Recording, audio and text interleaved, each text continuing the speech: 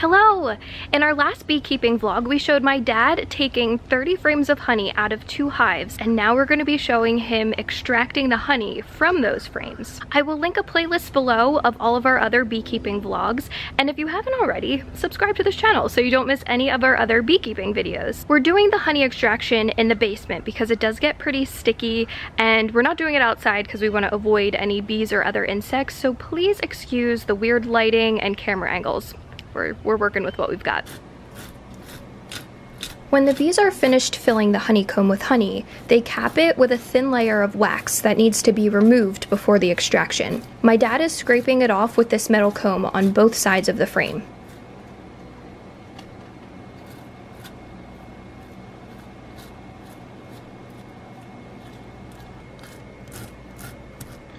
What I'm doing here is just taking off the outside cappings. I found this to be the most effective way. You know, they have them hot knives that you can use. The only time I use the hot knives is after I've done this, because you lose a lot if you use the hot knife. He then places 2 frames with the capping removed into a honey extractor, which will get the honey out of the honeycomb without destroying the comb using centrifugal force.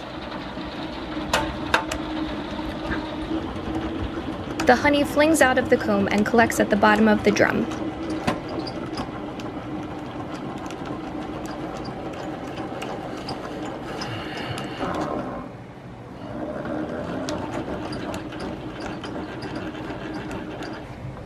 Then he removes the frames and flips them around and spins them some more to make sure he gets as much honey out as possible.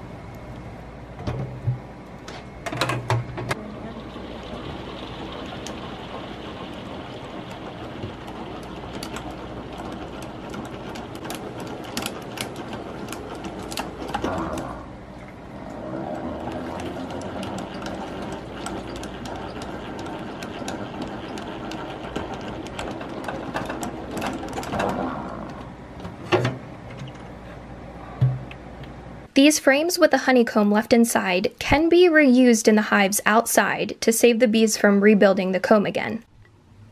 He repeats this process with the rest of the frames until the drum starts to fill up with honey, and then he drains the honey into a bucket.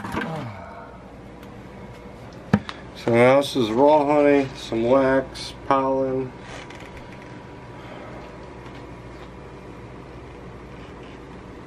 At this point, there's a lot of beeswax mixed in with the honey.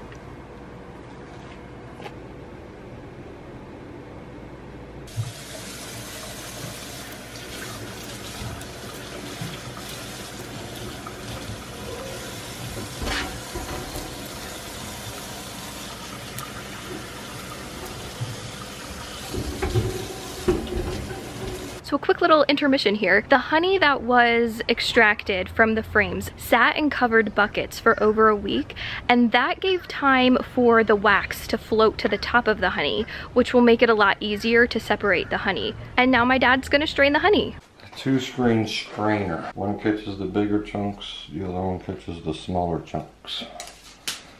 They go together. Sit on top of the bucket. What happens is all the wax comes to the top. That's all beeswax. From whatever point that wax buildup was, the rest of it's pure honey. I have heat mats that I wrapped around it to raise the temperature from the basement temperature so the honey would flow. It didn't cook the honey at all. It only got up to 78 degrees. So that's a good flow temperature. Here we go. Let's see what we can do here. There it is, liquid gold.